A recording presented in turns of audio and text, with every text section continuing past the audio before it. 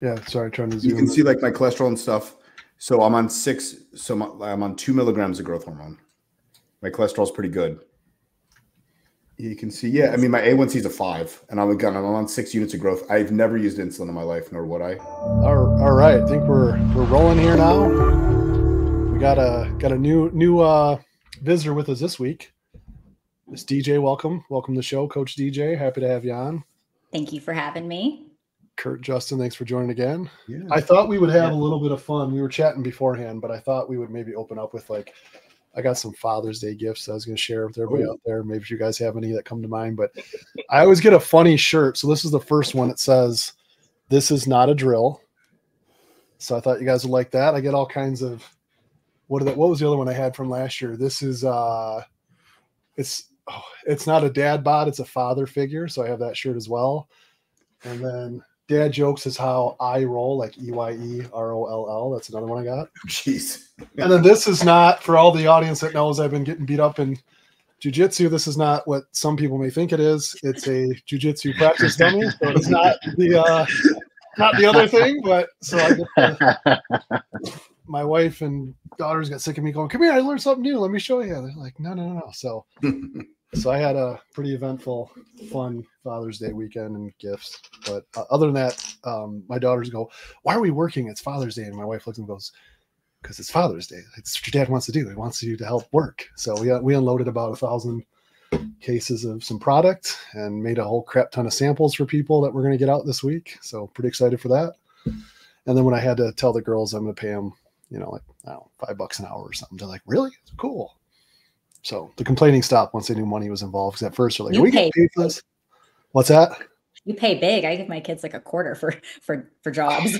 It was a slippery slope. And then once they learned the value of money, like that was the whole thing when they're young, we're trying to teach them like how it works. And then once they learned it, they start negotiating. And then finally I'm like, I don't have time to negotiate, like $5, take it or leave it. So that's my, any other Father's Day. You were on vacation, DJ, right?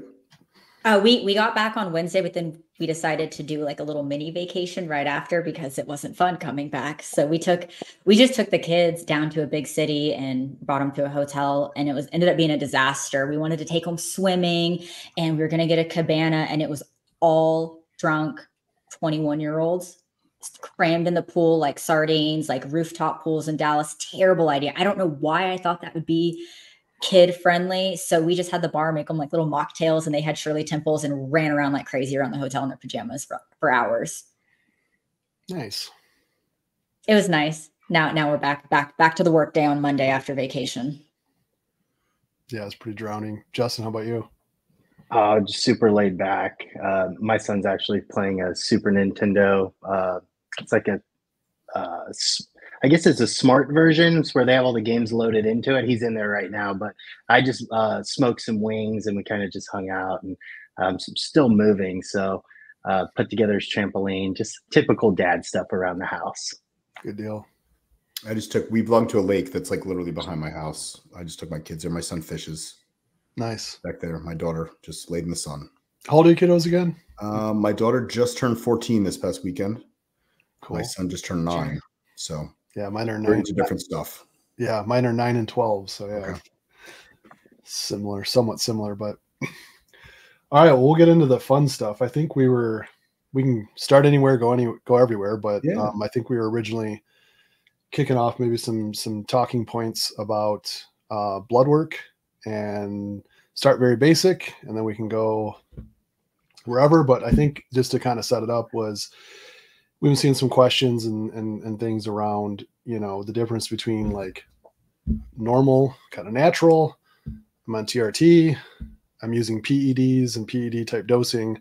What are some basic markers I should watch and why? And then what are maybe as it progresses, like maybe some more advanced markers that I should be requesting and or looking at and why. And so we can I'll lay the table for that. It's a lot there, but wherever you guys would like to start or whoever wants to kick it off, I thought I would open up with some of those thoughts. Go from there. I was just going to preface it with saying, so I work with guys at all different levels from natural to, I have a ton of guys that are in TRT or some sort of very low dose, something to big pros that use a lot of stuff. And I'll tell you, I don't see a ton of variation in blood work. I think a lot of it's genetic or just lifestyle factors. Mm-hmm. Even the guys using 5-6 grams of gear, you don't generally see things that far off. I mean, clearly their testosterone levels are very high up and their HDL might be reduced, but I don't see a ton of troubling stuff. I see troubling stuff in other people that have things wrong with them, but not always steroid directly related. That wasn't English. Related directly to steroid. That's at least in my experience. I'm not implying that steroids are safe. That wasn't it wasn't a suggestion that everyone should just do grams of gear. I think you make a good point. Is if you are dysfunctional, bringing in drugs into a dysfunctional state, you could potentially see some of those other issues. Usually when somebody's pretty healthy and has a pretty good diet, in my experience, probably some genetic factors as well, they tend to handle and do better with different drugs. I do think personally some drugs do impact things like cholesterol, obviously liver and kidney, specifically oral steroids. I'll just kind of throw that out there. Those seem to be the most detrimental in health profiles.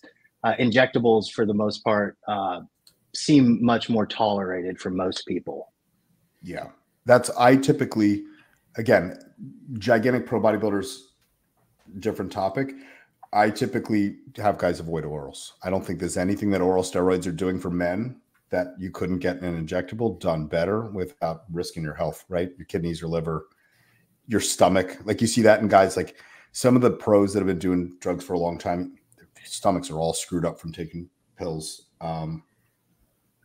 I think one of the biggest issues we see, and unfortunately, this message can only reach like 10% of the demographics because most people don't pay attention to blood work until something has already occurred or they've already started. But baseline lab work, like that's really important for anyone because like you had mentioned, a lot of when we do see skewed data or skewed markers, it's not always a direct result of the compound, but these are typically unhealthy demographics to begin with that maybe don't have those lifestyle choices dialed in. It's related to nutrition and activity levels, but they lack the baseline lab work. And then 6 months into their beginner trend cycles, they're going to pull their labs, and then they start to see that their markers are off. And then they immediately blame the anabolics, of course. But baseline labs can kind of give you a good indication of what you may or may not be a candidate for. Yeah. And scans, organ scans too. Like you and I, DJ, have talked about before. I have one kidney. I was born with one kidney. I didn't learn that until I was 39. And that wasn't picked up in labs. I just sent Joe. On a sudden, I just sent Joe my most recent lab so you can see, and I'll be transparent about what I was using there. But you can see my labs are pretty freaking good, and I'm definitely on gear in this. But I took my name off of it, so it's not on the internet with like a photograph with my name on it. But what was I going to say?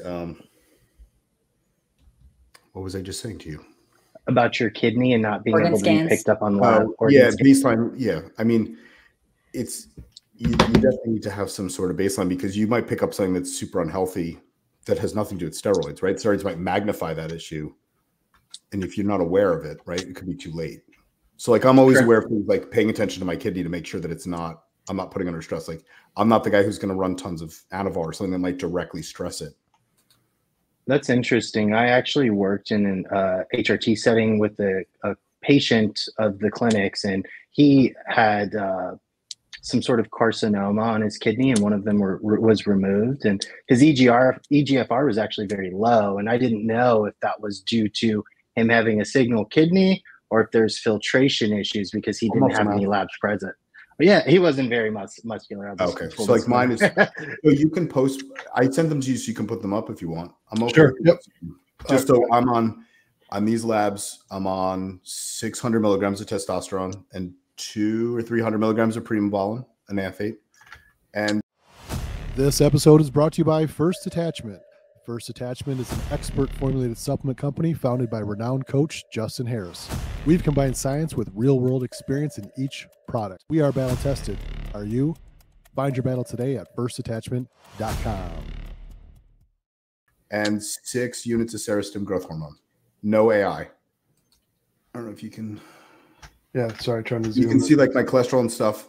So I'm on 2 milligrams of growth hormone. My cholesterol is pretty good. 118. That's pretty good. Total cholesterol, HDL still in the 40s. HDL is great. 9. Yeah, man, that's really impressive. I'm on a lot less anabolics, and my lipids, I think, genetically are not very very good. Genetic. You can tell I'm on Primobalin because my free test is half of my total. That's one of the telltale signs of Primo is that my free test is a 727. Interesting. Yeah, let me pull through. Are these recent, or is this what you're doing now? Yeah, recent. Oops, sorry, hold on. Let me pull up this other one. Are you in prep right now? Me? No, I'm not going to compete anymore.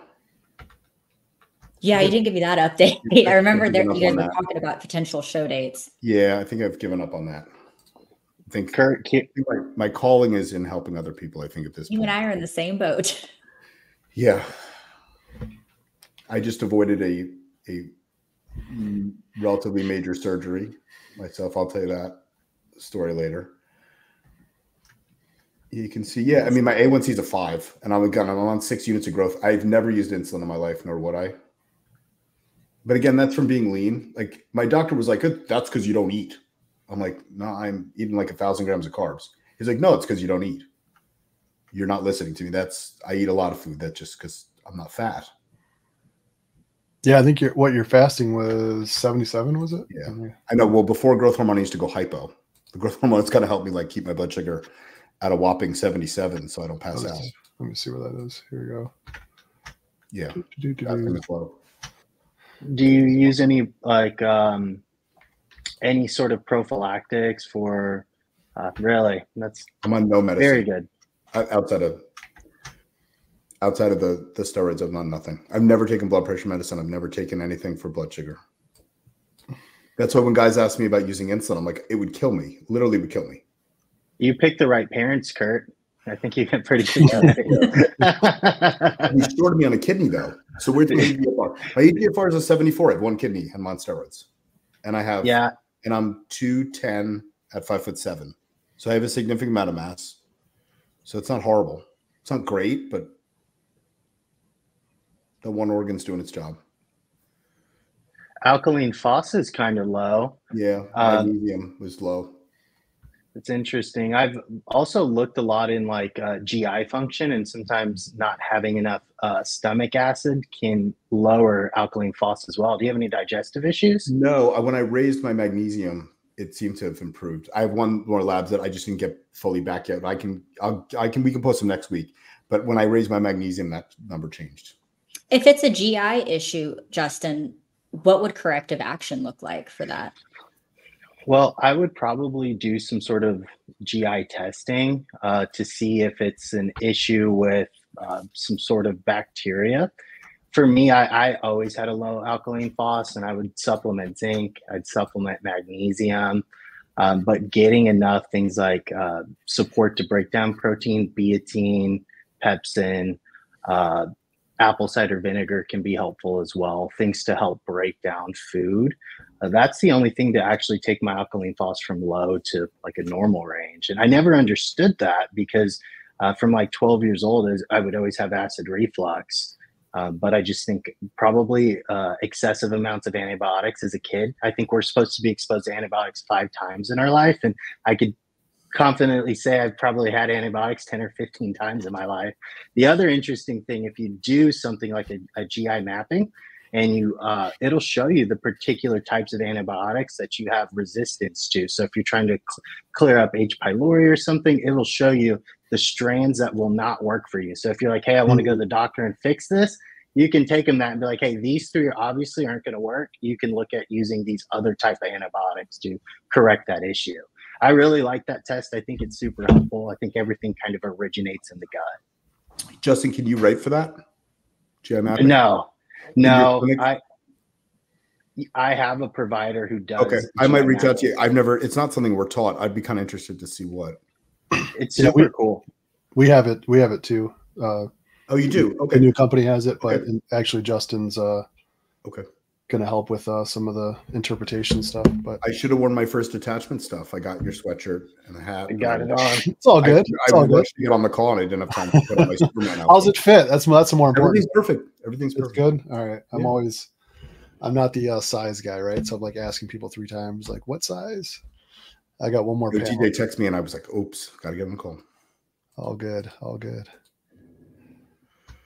Yeah, this is the insulin, right? Yeah.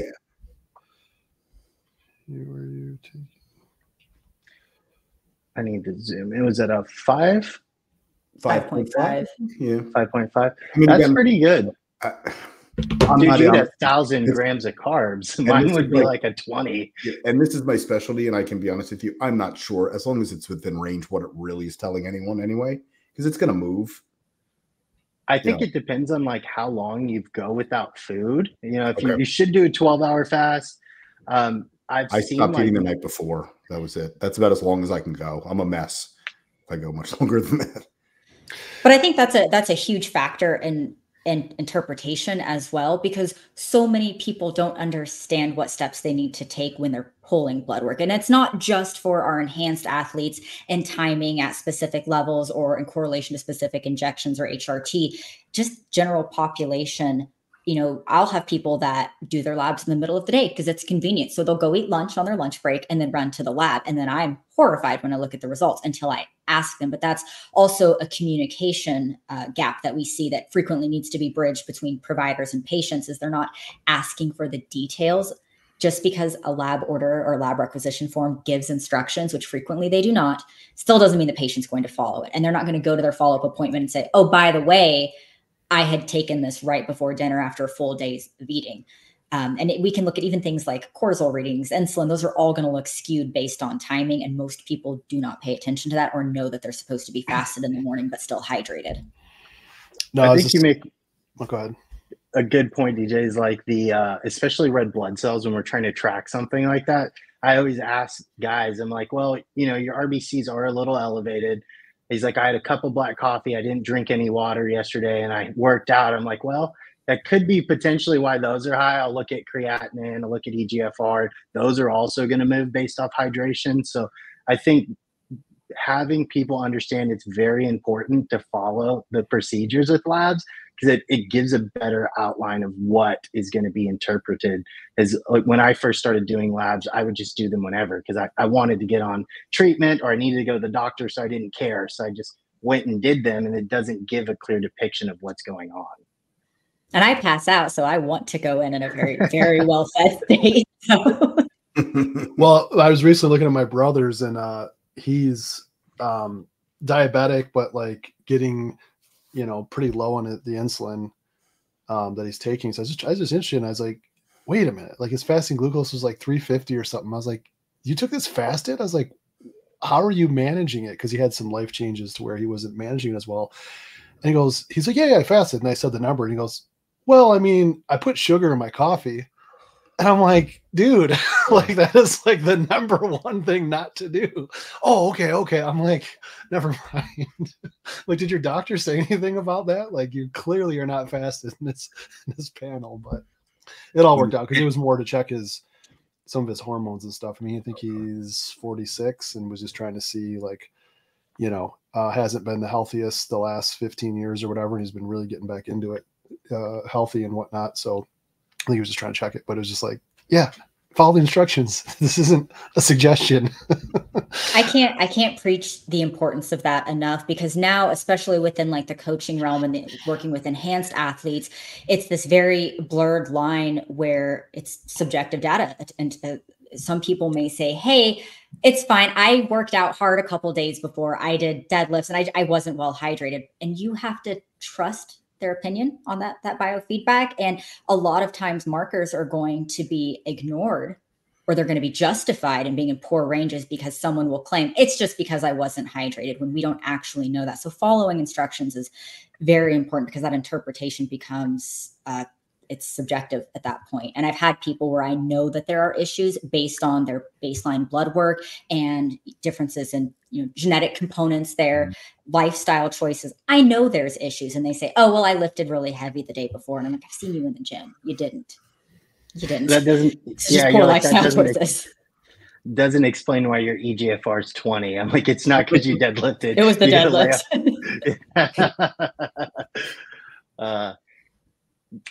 I was going to ask a couple of follow-ups. One was, and I might butcher this, but I believe it was a speaker I heard say this, and Justin, we may have been working together when this topic came up, but it was talking about using like the 5-point glucose tolerance test and then running like the insulin test with it during the 5 points.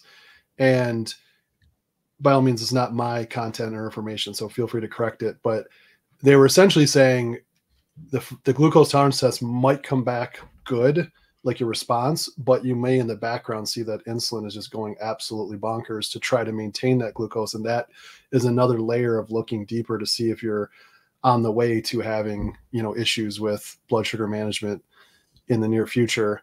I don't know if there's the validity in that, if you guys have seen that, or if that makes sense with the science. Insulin is biphasic. The response to carbohydrates is always like multiple phases.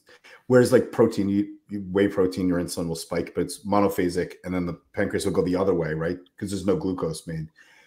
So you should see that. But what I guess he's referring to is that the glucose wasn't going down with the insulin going up.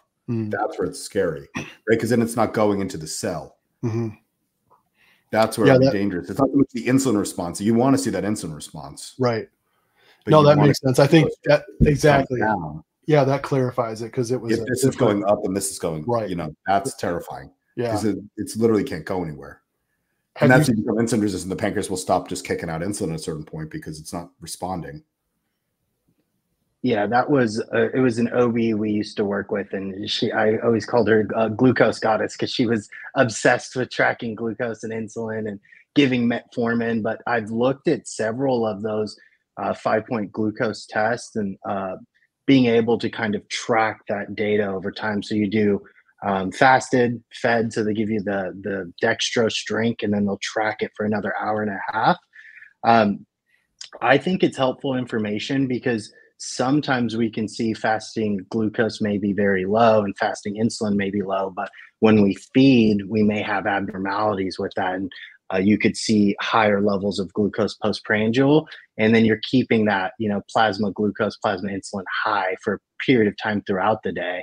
Maybe could correlate to why your hemoglobin A1C is an 8, but your fasting insulin and glucose look good.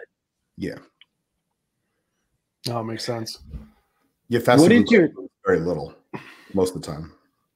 Do you ever look at like a C-peptide, Kurt? Like it's something I hear people talking about. I never really looked at it in like a clinical setting and with any providers, but I hear some prep coaches talking about looking at C-peptide, and was just curious if you had any insight on that. I mean, to see like an elevation, like this inflammation occurring because of insulin, high blood sugar. I mean, yeah. I look at it sometimes, but I generally don't see it like with bodybuilders. I don't see it with that. I generally see it from other stuff like bad gear, dirty oil, or shitty food, too much food, like just overall stress on the body. More so, like you could see it though with some level of diabetes in a clinical setting. It'd just be from a different cause.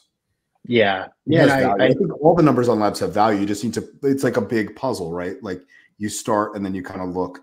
Like when I look at thyroid, then I look at other hormones. I don't just put thyroid, like I don't look at anything as an individual marker. Right. They're all referenced back to each other. Right. Like why? And just what like you did before with ALP, like it might not be ALP. Like that enzyme's everywhere. Does it mean it has anything to do with your liver? Probably not. Right. It could be a million things that could be causing that to be off. Same with thyroid. Thyroid is a great one because thyroid can be off from lots of things. It doesn't mean that it's your actual thyroid that's off. We would talk a lot in clinical setting with a provider, and she'd always check prolactin because we're looking at the hypothalamus or the pituitary. One of them could potentially interact with thyroid releasing hormone. And sometimes we'd see an elevated prolactin of like 30 or 40. She would give Dosinex or something similar, dopamine agonist. And their TSH sometimes, not always, would fall back in line. So it's really interesting. Men or women? Both. Surprisingly, both.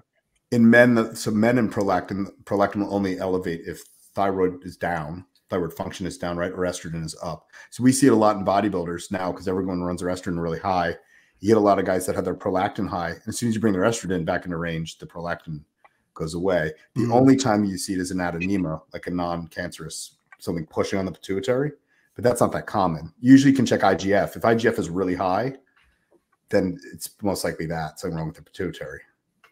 You're right. I've only seen it, I've probably last year I helped 350 people in a medical setting, and one out of 50 probably have an adenoma, maybe 1 out of 100. Yeah. It's not that common, and it depends on the severity. Like I've seen prolactins in the hundreds, and then sometimes it may be like 15 or 20. And none of those other markers are skewed, so they go in and have an exam and have some sort of microadenoma.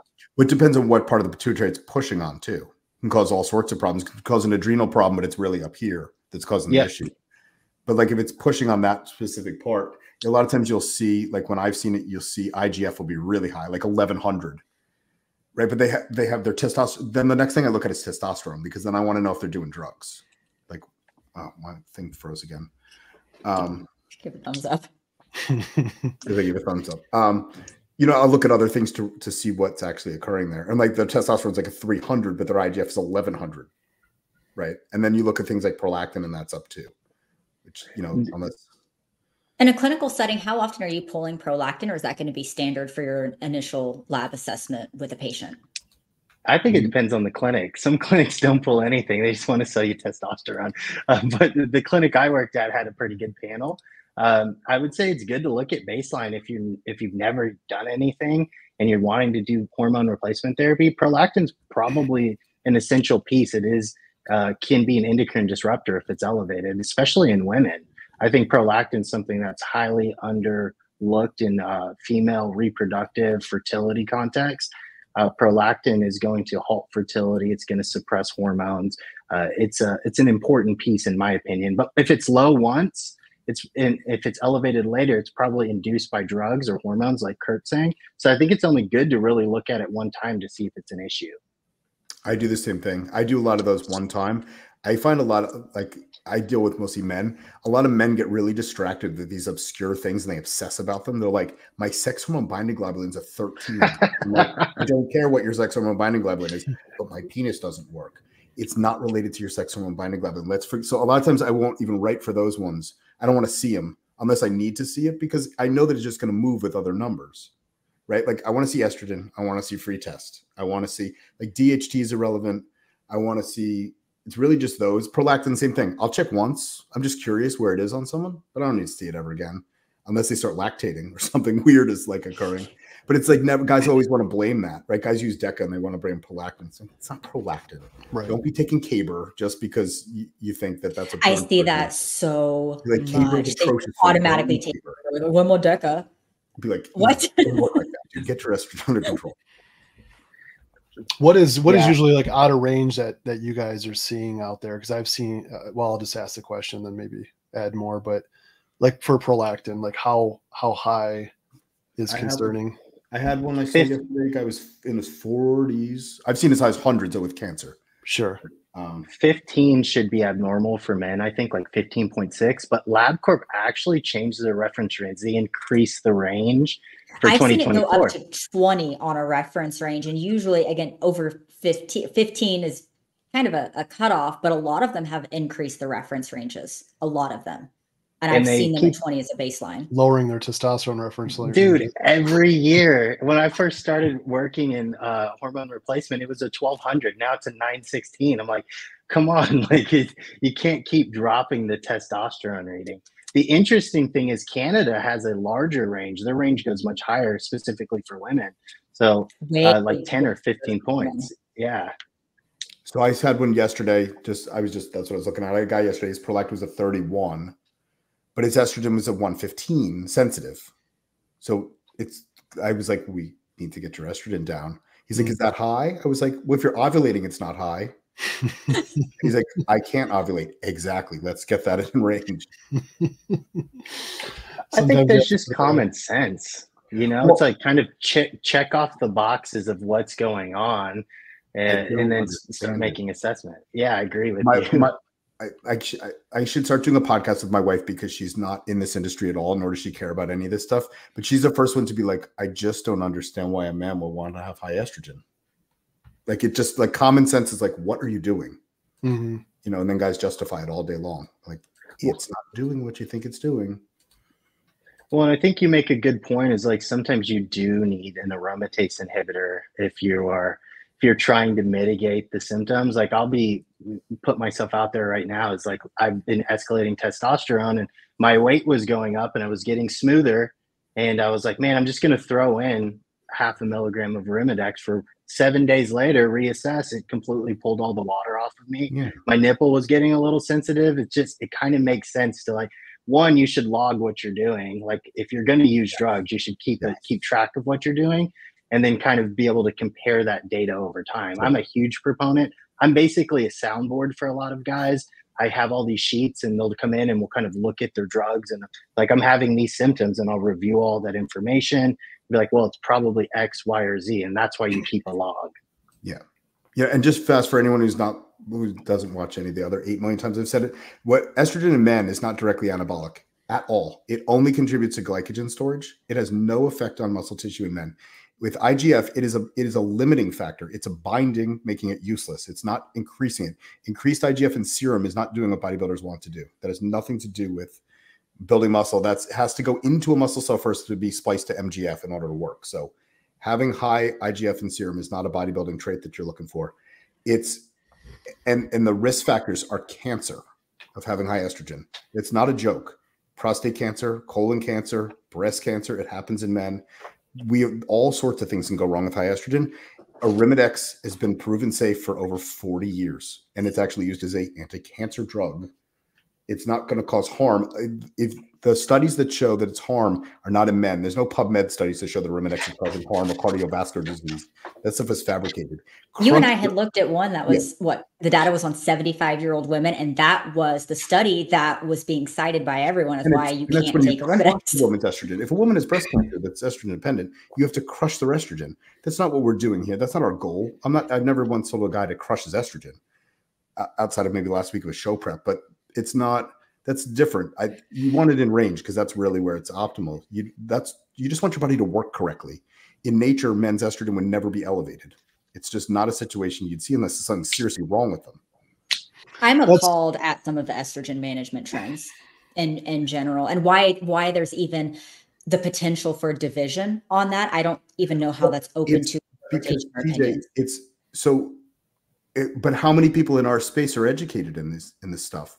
There's a handful. They all watch. There's enough people given protocols to where they should be. Terrifying. We feel like, but they want to debate, and they have a high school diploma. And I said this in my stories. I posted something in my stories the other day. Like I had been asked for the 100th time that day on Father's Day about one of those silly things that I posted. It was probably about using telmisartan to control water from estrogen, and it was like, I'm over this. It's really ridiculous at this point that there are guys that the last science class they took was in the 9th grade, and then they want to play games with people's health and make advice as to how to prophylactically use blood pressure medicine.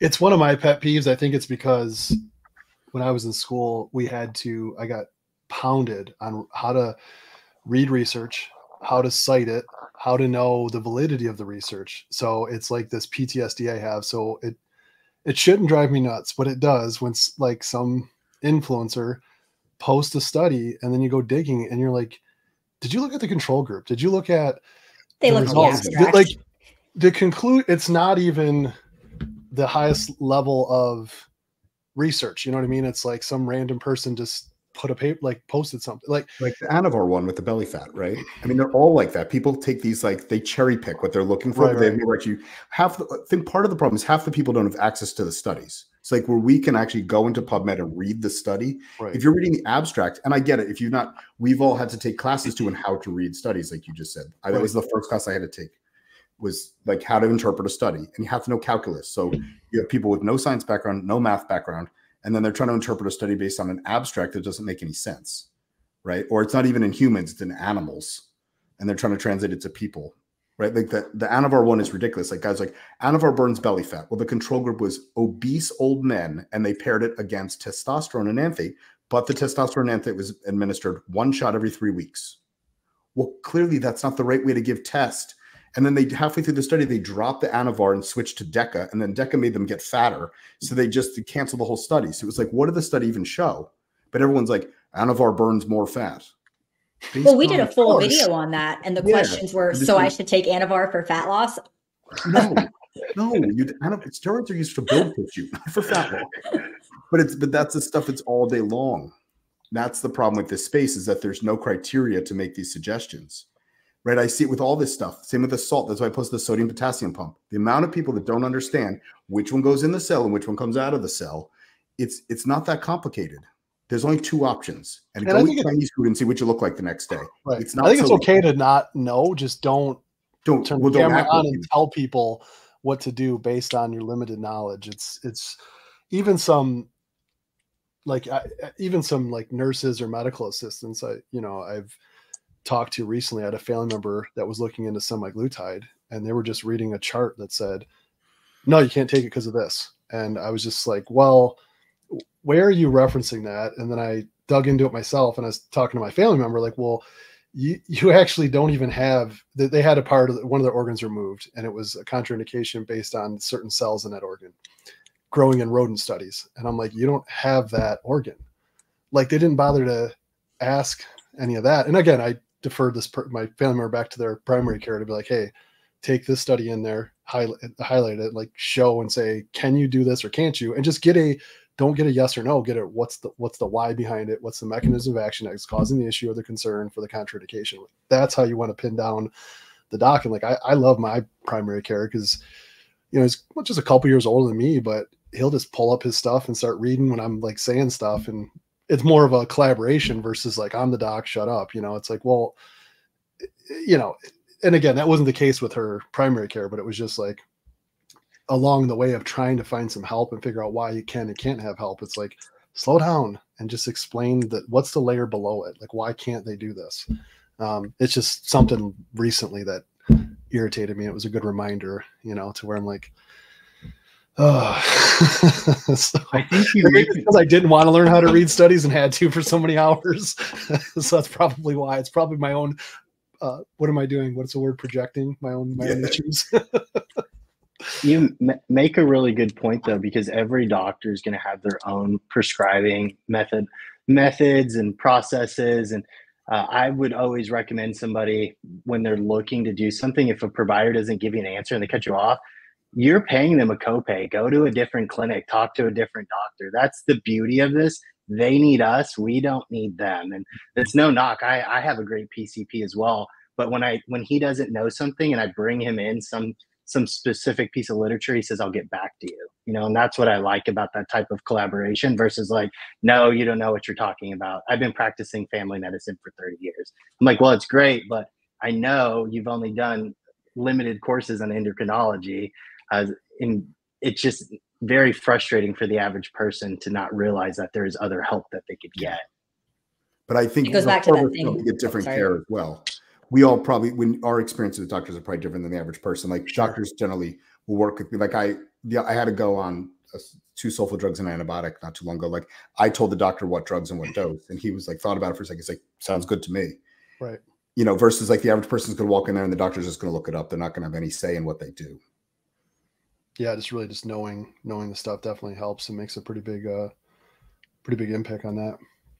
I think that's an important role that kind of all of us play. Is we're definitely not trying to step on toes by any means, but we kind of help bridge that gap in communication between patients and providers. We can kind of tell them how to express specific biofeedback, what they're looking for, and help them kind of shop for a provider. It's ideal to have a patient relationship where you can speak to your provider openly and they will do the research. But again, like you mentioned, Justin, they're not all going to be open to that. Not everybody wants to be told or shown that they may be deficient in a specific area and it's not their area of expertise. But even I've had to refer people to Kurt, like for post PSSD issues. That is so far out of my scope, and there should be no issue referring someone to somebody that can help them effectively. Yeah, I think we all refer out. Like you have someone that I sent you. You've had her for a while. Yeah. Yeah, there was a young kid out here that I want to say he's over 500 pounds that the mom wanted me to help. And I was just like, he's 14. I'm like, let's get him help with like therapy and, you know, here's some basic stuff, like try to fuel her. But I was like, I just wanted him to get, he already had such a negative relationship with food more mentally. I felt like was a bigger block than whatever I'm going to suggest he does or have him do. That's going to just not be applicable for him. I'm like, that's not my area of expertise. Like, I'm like, you can call, you can text, you can email as much as you want. I don't want $1 from you. I don't care. Like, just help the kid out. I'm like, but I'm not like his guy, you know, or person to oversee it. Like, I just knew I wouldn't be the best person for him. I get, you guys probably all get the same. I get, unfortunately, a lot of people who probably need more psychological help or psychiatry help to some degree. And I'm not equipped to do that, right? Like, I have a little bit of education in it, but I didn't spend another 10 years in school to become a psychiatrist. Mm-hmm. So but I think it goes hand in hand, I think, with fitness. Like, we're seeing more and more mental things going on. And I think a lot of times they reach out to a coach. Like, DJ, I'm sure you have clients who have trust in you, right, and discuss things that they should probably be discussing with someone that's I'm absolutely not the person in my no, okay. I mean, I'm not either. That's a lot. Like, I can understand, like, I can explain generally the neurotransmitter end of the problem, but I can't necessarily come up with a solution. Yeah. Well, we were kind of going down a little bit on blood work and markers. Are there, Justin, I think you sent over some stuff like testosterone and iron. Is there anything else you wanted to talk through on blood markers, or did you want to move on to some gut health stuff, or where would you like to take this? Yeah, I was kind of looking at iron testosterone replacement therapy and potentially increases in iron due to the liver's ability to reuptake iron. Am I explaining that correctly, Kurt? Mm-hmm. And potentially how that could be a contributing factor to elevations in red blood cells further downstream. That's something that I usually tell people. So kind of back to our initial conversation, if you're going to track basic things from TRT to an enhanced, like CBC is probably a top tier, CMP, and then lipids. Those are going to derange as you increase drugs if you have the genetics to have sway in those. So if someone asks me, how do I know if I'm taking too much testosterone? Well, your HDL is a 12, your red blood cells are a 6 or higher. You could see specifics like with liver, kidney enzymes elevating or decreasing depending on drug load. I thought that the iron piece is really interesting because I feel like unless you're a woman who has PMS, PMDD symptoms, you're probably not really pulling iron and ferritin. It's not something that's really talked in bodybuilding. I pull it in my guys because I want to see what it is. But again, like once or twice, not as like a constant, right? Because what's anabolism? So I think people miss this. Like, anabolism isn't just muscle tissue. Red blood cell are part of anabolism. That's why half these steroids, they weren't really invented for that. But that's kind of how they got by the FDA with them, right? Anadrol 50. Even Primabol, and they tried that with, a lot of these drugs are used in the old days before EPO existed for anemia. So that's kind of how, they're not so selective in their tissue expression. And you're producing all these new red blood cells and they're just not the same. They're bigger and they don't have the same oxygen carrying capacity as the original ones. There's generally a swing though, I see, unless guys are continually elevating their drugs, generally you'll see it even out, right? With the red blood cell count and everything kind of levels out over time of using drugs. Like, mine doesn't get elevated. Mine does based off of food, believe it or not. And it goes back to the anabolism piece. It's like, as soon as I get really heavy and food escalates really high, I have to donate. I'm super thick, but I could run a gram and a half into a show, but I'm really dieted and really lean. I do my labs. All of my phlebotomy looks really clean. It's more at the tail end of an off season when food is really high. I tend to have more red blood cells. Paul Barnett and I talked about that the other day too. That's the funny, like, paradox too of blood work when you're a bodybuilder is the assumption is during prep, because you're using orals, you might be using tren. There's a lot of harsher drugs that go into it and you would assume your health would be down the toilet. But a lot of times, especially if you carry a ton of weight in the off season, you're unhealthier in the off season running like just injectable anabolics than you are running Winstrol 200 milligrams because you're lean, right? Your body's working better. You're probably doing more cardio, The only thing that's really messed up is sleep tends to be screwed up, but like your body's functioning better. Yeah, no, I agree with you 100% on that. Is I already have the genetic components of type 2 diabetes from my mother's side. So as soon as I get up over a certain amount of food, I can throw metformin at it. I could put insulin at it. At a certain point, I just have to reduce food because I'm starting to get so inflamed. That's just my genetic makeup. And I think that's why it makes sense to do labs and kind of even get some familial components if you're able to. Mm-hmm. I know some people are unfortunate not to know both of their parents, but if you do, get that data, you know. The other thing, not to go too far in a tangent, but even autoimmune disorders, I work with a lot of women. That's kind of my bread and butter. And I look at Hashimoto's and she's like, I have no idea. And I'm like, well, does your mom have a thyroid issue? Yeah.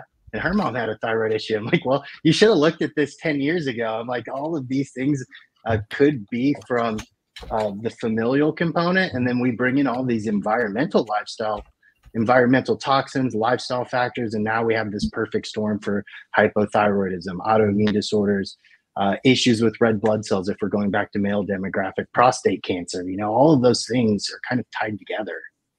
When with that, not to go back to estrogen, but the reason why you see Hashimoto's in females and thyroid disorder generally is because of estrogen again.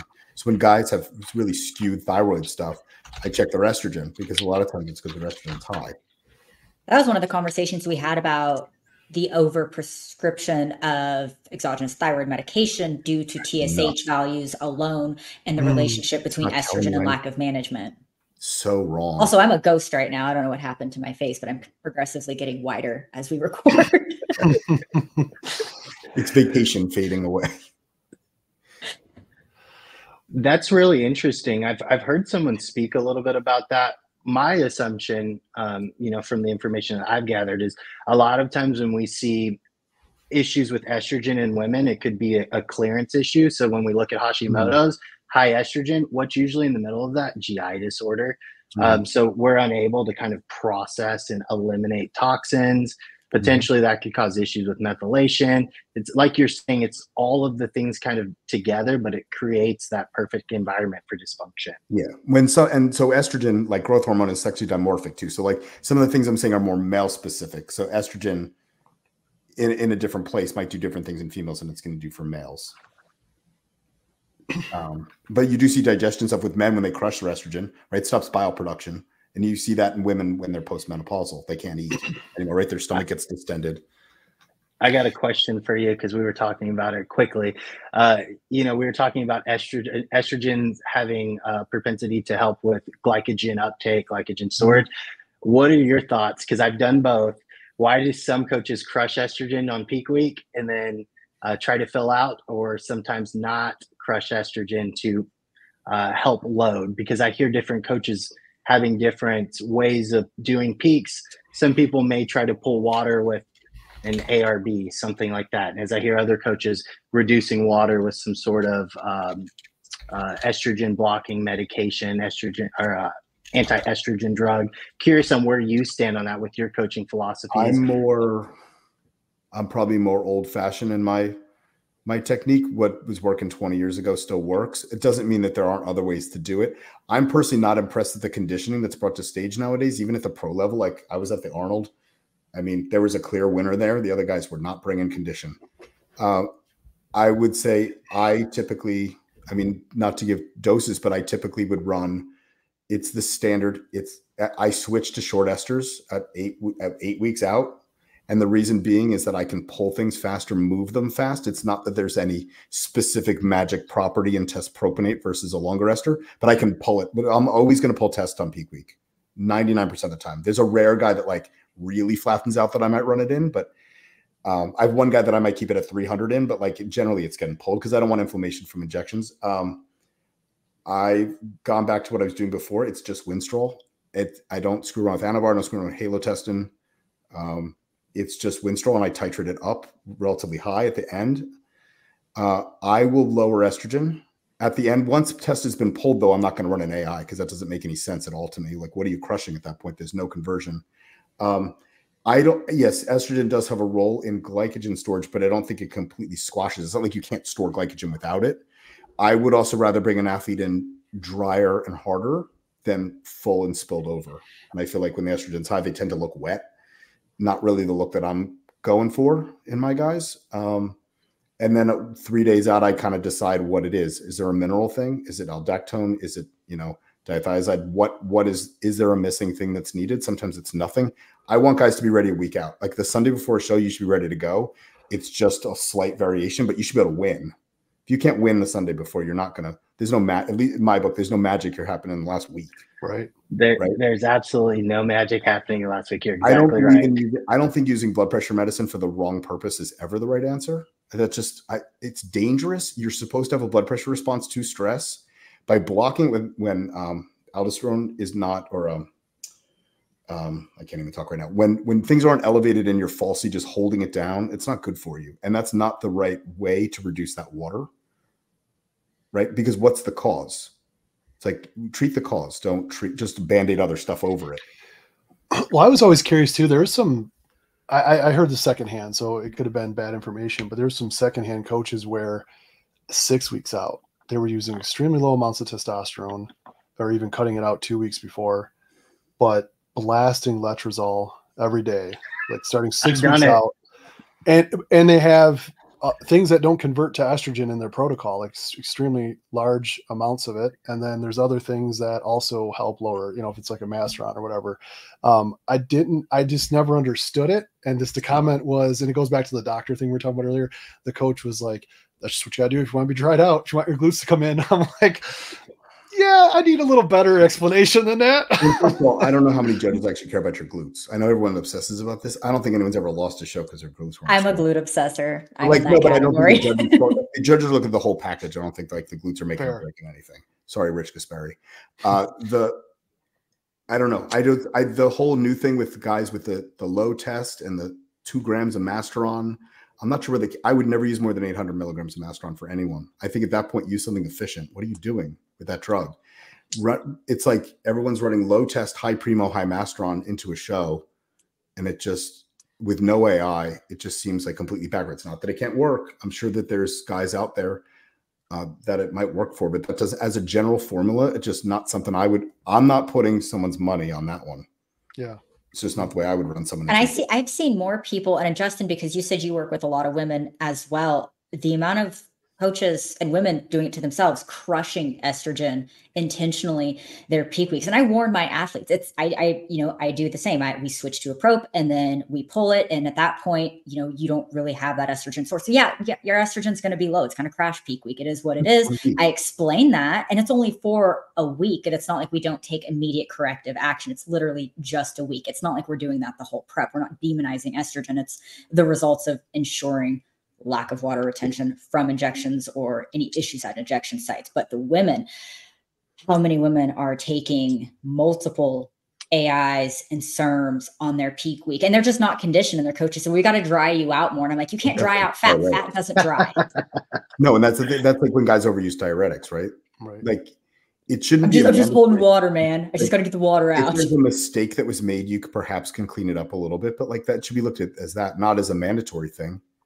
You can correct most things with just minerals. So going back to sodium and potassium, it's like, do I like a diuretic? Hell yeah, I like a diuretic. Of course I do. But sometimes you don't need a diuretic. No. Like I think a lot of times it's just like that dogma of like, hey, that half a diazide cheeseburger, that's just how you come in dry. I'm like, well, maybe sometimes it's kind of a gamble.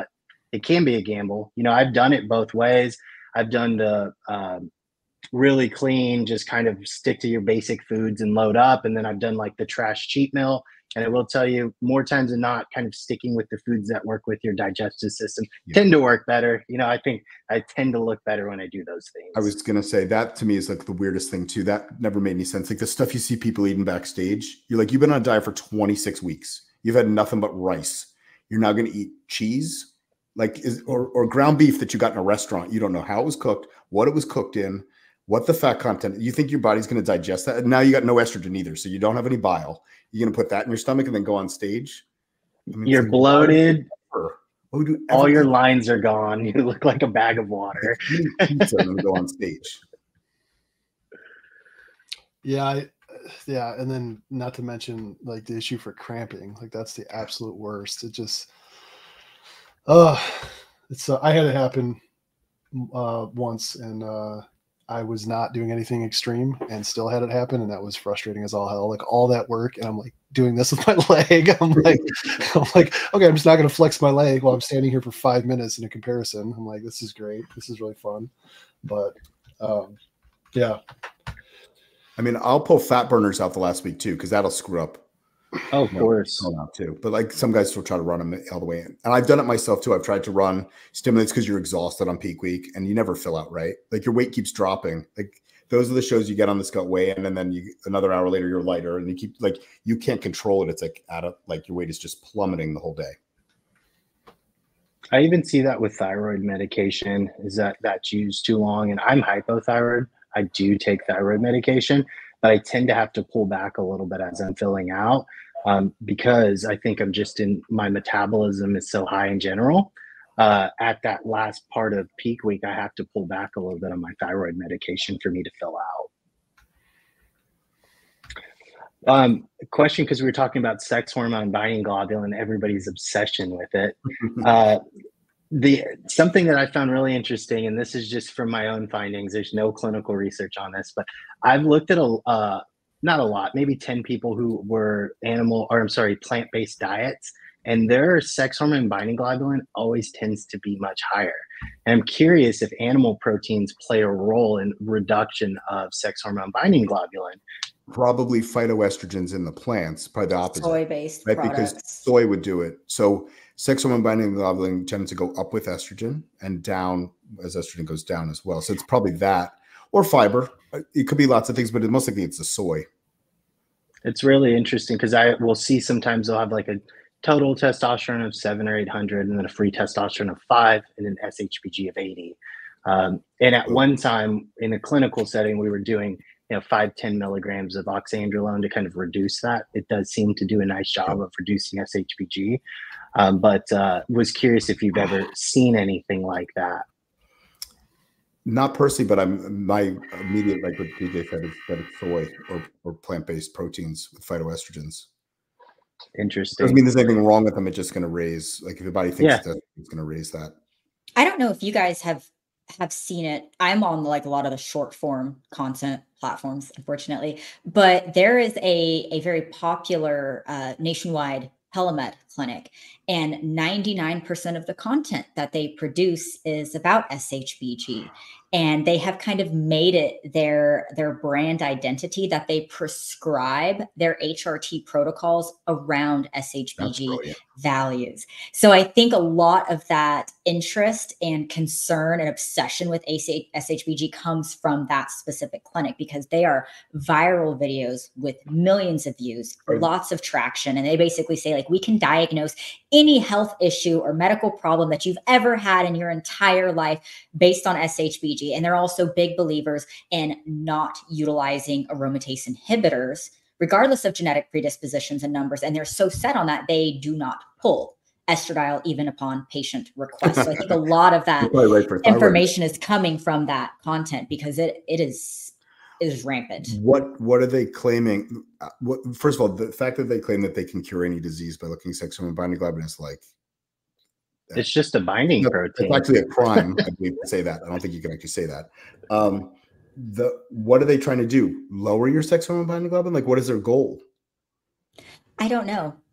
I understand, like, when it's really low, you just excrete hormones faster. So you don't really want it really low. When it's really high, things are bound. But sex hormone binding globulin is not as firmly, depending on what you're binding it to, testosterone and estrogen, they can still work to some degree. And sex hormone binding globulin itself has a receptor. The only time it's totally useless is with DHT. Then the sex hormone binding globulin and the DHT are totally useless. But like, I don't know why people even pay attention to it. You had mentioned earlier people blaming their erectile dysfunction on it. And that was one of their key videos that really got into circulation is, hey, if you have ED issues, there's no way it's estrogen related. It's a direct result of your SHBG being out of range. Definitely not. I do think looking at SHBG has a couple useful things. I think, like, at least from like free forms of thyroid. So sometimes if someone has a really high SHBG, we may see free T4, free T3 being bound in that form.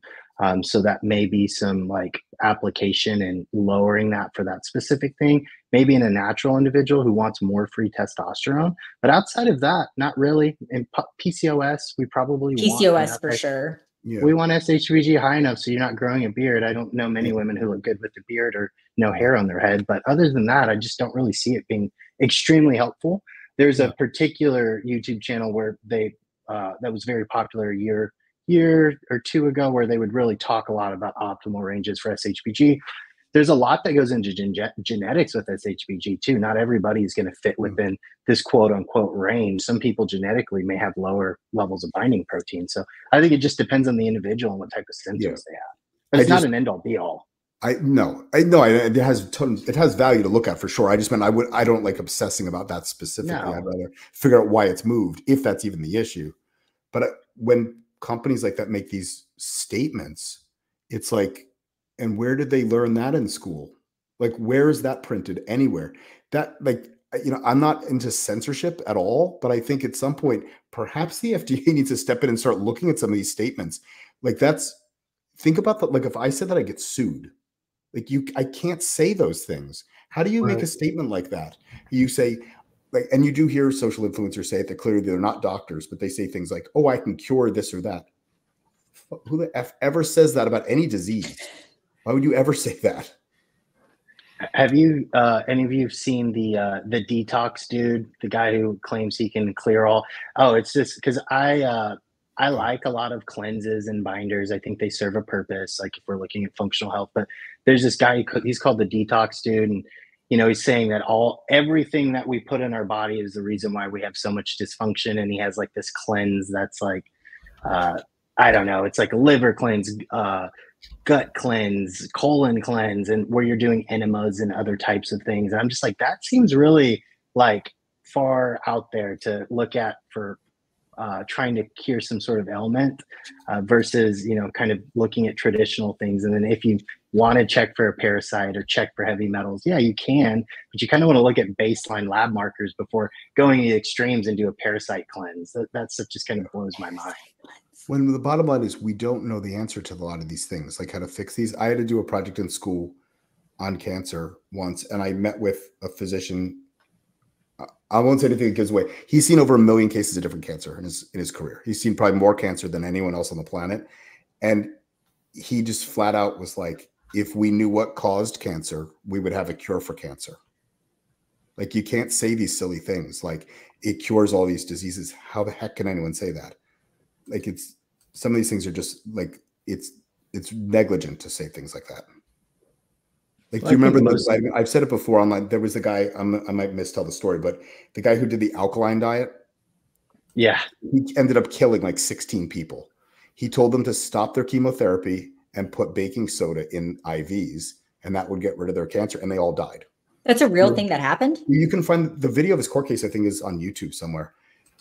And he was sentenced to a long jail sentence and a huge fine. And after his sentencing, the judge asked him, again, I'm not telling it word for word. The judge basically asked if he had any remarks on his sentencing. And he was like, I think that's an awfully harsh sentence. And the judge was like, you killed 16 people.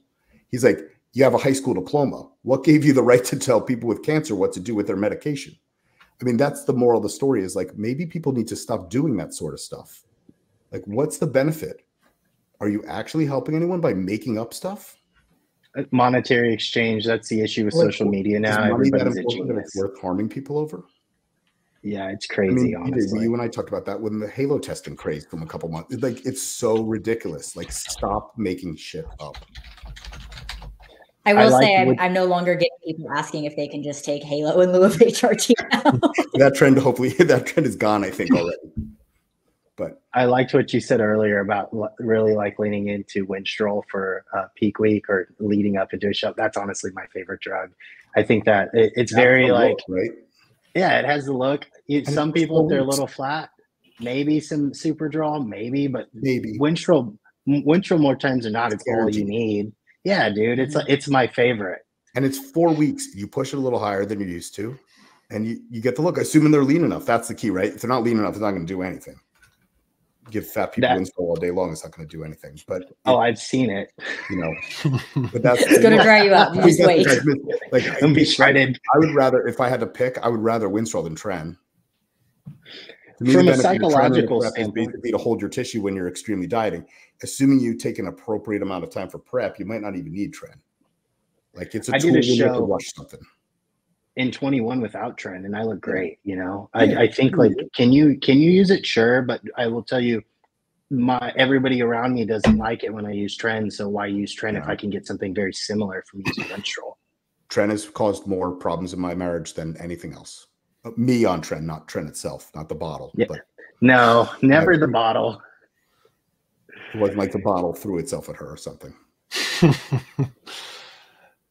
Yeah, I don't have any really any experiences with that, gratefully. So I don't think I'd be married, and I'd stay away from it. Maybe throw me away. It's that when I talk to athletes that maybe have taken Tren and maybe they're a candidate and they want to take it again, that's a big part of our conversation. And sometimes I'll get on a call with them and their spouses, and we kind of have a group discussion on that. Cause I mean, you can't just take compounds because you just want to. I was like, you have a family, and there's other considerations. Like, you're not headed to the IFBB stage anytime soon. Like, let's make sure we don't end up in divorce because of this local show kind of thing. So we always encourage people to talk to their spouses about compounds and see what their spouses may be comfortable with as well. Cause we want to value our family's opinions, and sometimes that goes over really well and other times not so much.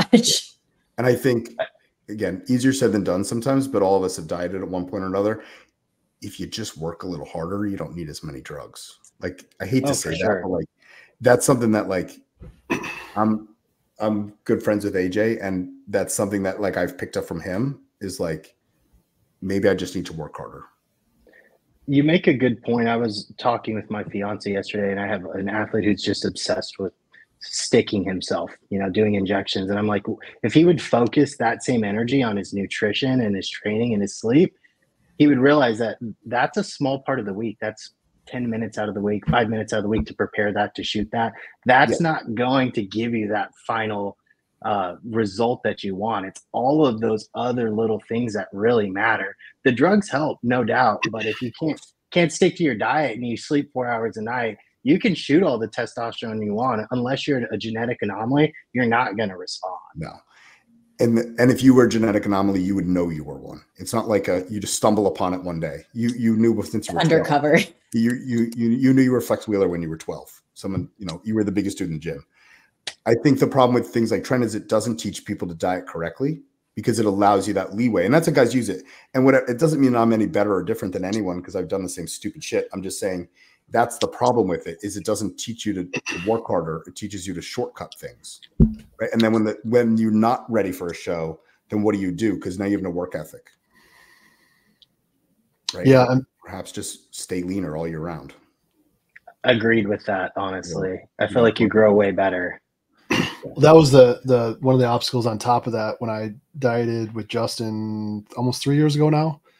I did a show and couldn't take any fat burners really. Had to keep my caffeine was like 200 micrograms a day. It was like as high as I can go because it's benign, luckily, but I have PVCs and, you know, they were kind of elevated a little bit. So the doc was like, stay away from any, you know, caffeine, blah, blah. Now I know how to manage it and I can push it a little more and it's still low, but it was just like, that sucked. You want to talk about like, I mean, for my frame, like the amount of food he had to cut and just barely picking my feet up for all the damn cardio I had to do. So, cause genetically I can get very strong, very big, pretty easy. I've never had a problem with that, but when it comes to the dieting part, it definitely, luckily I have the psychotic work ethic, but if it wasn't for that, there's no way I would ever be able to get down. It's funny how that tends to be two different people, right? Very rarely do you get someone who's both. Right. Like that's would be like a Mr. Olympia tends, right? Like I can always get shredded. I'm pretty much shredded all year round. That's not a big deal for me. It takes a lot more effort for me to get bigger. Like I really have to eat and really push myself, but like getting lean, I'll say you're like a bottomless pit. Yeah, and I can eat, like I can diet on a lot of food, but it's just funny because I have a couple guys that are a couple weeks out and one of them is behind. And I was like, you're behind where we need to be. And he's like, no, I think I look pretty good. And I was like, I'm 50 years old and I'm not dieting for a show and I'm leaner than you right now. And I sent him a picture and he's like, oh, Yeah, you need to be in better shape to get on stage. We're not getting on stage looking like that. Right. Yeah, your coach is always going to know the best too. Because don't take your own eyes for it, right? Your eyes are going to play tricks. I think you look better or worse. It's everyone loses their mind at 4 weeks out. I don't know if you guys see the same thing. You cannot view yourself objectively. 4 weeks out is like when people lose their mind. They're either second guessing everything. It's like, is it more cardio? Should I add another 45 minutes of cardio? I'm already doing 4 hours. Or should I eat? What if I cut my calories down to 400 calories? That'll work, right? If you're in bodybuilding, you're going to be dysmorphic to some degree anyway. So you're going to think that you look awful no matter what, and you're skinny and terrible, or you're going to think you look way better than what you could ever dream of looking. Like you're going to be dysmorphic to some degree if you're interested in bodybuilding. And everyone on show day is going to know what you were thinking 4 weeks ago, because you got the puffy chubby guy that clearly thought he was a lot leaner than he was. Then you have the other guy where you're like, that dude looks like death. So I never understand the latter of someone who's going to show. They're like, I look great. And I'm like, dude, like you're not ready. It's like I always think that's interesting when you put someone on a diet and you know how much they're eating, you're getting their biofeedback and they're not losing any weight. They're not losing any body fat. They're like, I don't know. I'm doing everything right. I'm like, you're clearly not doing one of the pieces. I'm like, you're eating in a restrictive state, you're doing cardio, drugs are in place, and you're not losing any body fat. That always blows my mind. I'm like, that clients think you're that dumb is like, I don't know. I dropped a client for that maybe a month ago. I dropped a client for that. And I was like, at the end of the day, you are a representation of my work. And at one point they pulled from the show for mental health, decided to go back into a prep like a week later after food spiked, cardio, sharp reduction. So I'm like, this is mental health. Like this has to be taken seriously. And then they demanded to do a show date. I'm like, that is 1000% not feasible. At least I'm not putting my name on that. Will not do that. And that's where you really have to trust your coach, because you are not going to be able to gauge yourself objectively in any capacity. And you can't trick us. If we pull food and add cardio, like science is science, there's going to be an answer, especially if we're pulling blood work. Like there's nothing that's going to get past us. Yeah. And thermodynamics is thermodynamics. If you're not losing weight, dude, you're eating too much. You're not doing any cardio. Like, you can't fool physics, right? I'm sure Justin would love if we could somehow outdo thermodynamics, but unfortunately, if he can't figure that out, I don't think I can figure that out. He would love to discuss it with people, I'm sure, that say they can. Did you send me a picture, Kurt? Yeah, that was just my current. So like the guy was like, it was like a bad selfie, but just I was trying to show him that like that's 5 meals in. I'm not dieting and I'm 50, and he wasn't ready to be in a show. And I'm bigger than him. Yeah, probably good way to get his attention. Kurt, we need to get you a full-size mirror. I know. I don't think I've ever seen a full mirror picture. Yeah, I know. I should get my wife to take a picture of me sometimes. We're getting gift ideas for you, Kurt. We're gonna look up your birthday, and if not, on holiday December time. 30th. December 30th. Mm-hmm. Oh, so did you get screwed a lot out of Christmas gifts, or did you get double? I was an only child, so you got. I was so rough that my parents did not want more. All right. Well, I think we'll wrap on that. I know we got a lot we unpacked. I know we got to list some other questions for the next one. Sure. Talks on gut health. I know there's some mental health stuff that Mike Catherwood brought up before. We'll try to get some more details on that. And yeah, plenty more to come. Thanks so much for joining. Any closing thoughts? We'll start with you, DJ. Anything else you want to add, or maybe future topics or anything come to mind? I feel like we strayed from the blood work a lot, but I think we covered some good ground. And I'm sorry I progressively got wider as we filmed. All good. Justin, anything else from you? No, I think I agree with DJ. We should go a little deeper on further episodes on blood work. I love that stuff. So nerd out on that for sure. That's my fault. I think I went off on estrogen 6 times. I need some ADHD. That's the blood work. We'll keep it rolling, but for everybody out there, keep the comments coming, the questions, share this with your friends. The more subscribers we get, the more feedback we get, the better content we can produce. So, and as you guys see, people are jumping on, taking time out of their day just to add value to everybody else out there who's listening. So we definitely appreciate it. And thanks so much, everybody, for joining. We'll see you. Thank you.